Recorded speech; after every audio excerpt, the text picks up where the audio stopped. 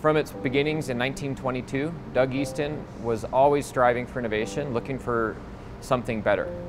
He was a perfectionist, and he sought out to improve the wood arrow.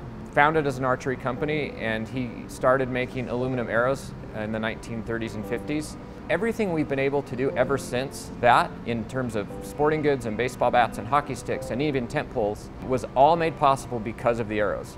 The industry lore goes back to the 70s with camping tents in Easton. And the lore is the North Face was the first company to identify an Easton arrow as being the appropriate material for a tent tube. And since the 70s, the industry relied on Easton to produce the best tent tube available.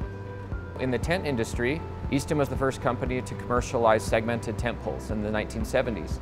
Totally revolutionized what was exclusively hard-wall shelters and really made feasible the concept of portable, small, ultralight shelters that were robust and stable in wind conditions. So as we've been developing tent tubes for the market, both in aluminum and carbon, it seemed as though there was one more avenue that we could maybe touch on, one possibility that could give us maybe an ultimate tent tube. So MSR and the whole industry has been using aluminum since the 70s. And it's a really good material for tent frames, but it does have its drawbacks. To make a tent strong, you pretty much have to overbuild it and make it a little heavy. And carbon fiber was introduced, and it makes a lightweight tent, but if you push it too far, it'll fail. Easton showed us the cyclone pole, and we saw it as the holy grail of tent tubes. The ballistic fiber allows a resiliency and toughness that aluminum just can't match. It's a high-end aerospace material, has very unique properties. It has the high strength of carbon fiber, but it has 3 to 4 times the elongation and strain to failure that carbon fiber has. The cyclone pole has the strength characteristics of aluminum. We can get a stiff tent, and it also has the weight characteristics of carbon fiber. With the cyclone, we get a tent that's rigid but also flexible, so you can blow a cyclone tent down to the ground and it's going to pop back up. We've never had that before in a tent frame, and it opens up a lot of different avenues for design and manufacturing. The directives of the company are safety, quality, delivery, and cost.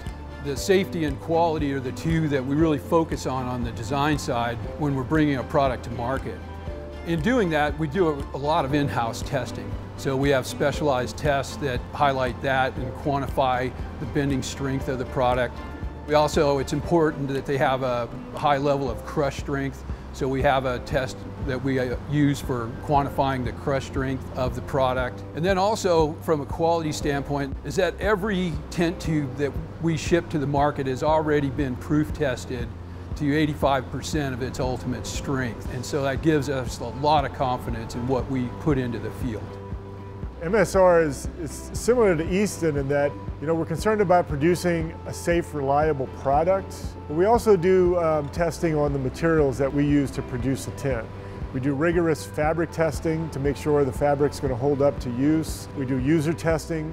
We don't just rely on the testing of a component, but we want to make sure the whole system works together. One of the keys in understanding a market and trying to really address the needs of that market is to have quality partners. And we have that with the MSR team. We're able to exchange ideas, they push us, we can push them a little bit, and it works out really well for both parties. It just gives us another level of confidence for our customer when we put Easton's components in our product.